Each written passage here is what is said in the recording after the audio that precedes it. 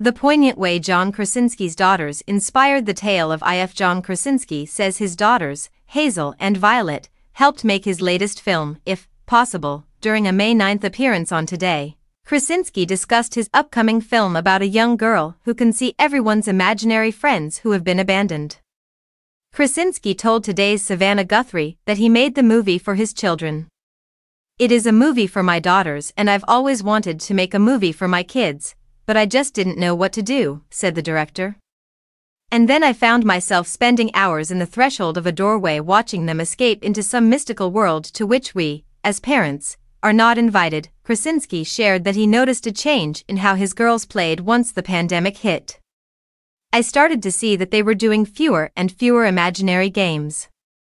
Their light seemed to be going out and you could see fear setting in, and they said, 'Daddy, are we going to be okay?' And I was like, stop.